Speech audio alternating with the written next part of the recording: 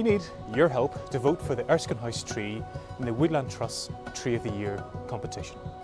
This tree, which stands on the City Hospital and Queen's University sites, is a direct descendant of the famous plane tree of Kos, under which Hippocrates, known as the father of modern medicine, practiced and taught in the 5th century BC.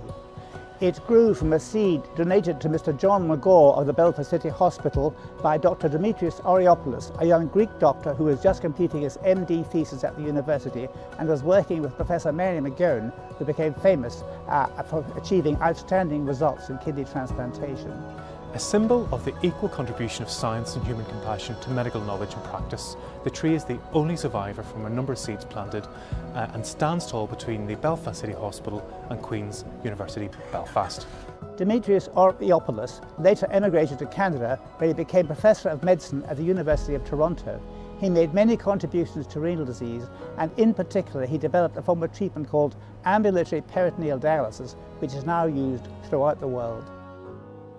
I'm a fourth-year medical student at Queen's University Belfast, and to be studying at an institution with such a rich history is inspiring. To me, the tree is a symbol of humanity. Some years ago I donated a kidney to a man I barely knew, and after that we formed an unbreakable bond of friendship and love that has endured. For me, this tree is a symbol of compassion. As a mother of a renal patient, I know just how important hope is for everyone in the transplant family. The Erskine House tree represents that hope. Hope that everyone will sign up to the organ donor register. I'm the Student Union President here at Queen's, and for me this tree represents our students and how they grow and develop throughout their time at university. As an academic here at Queen's University and as a Greek citizen, this tree is to me a symbol of heritage. I'm a consultant nephrologist at Belfast City Hospital and a professor at Queen's University Belfast.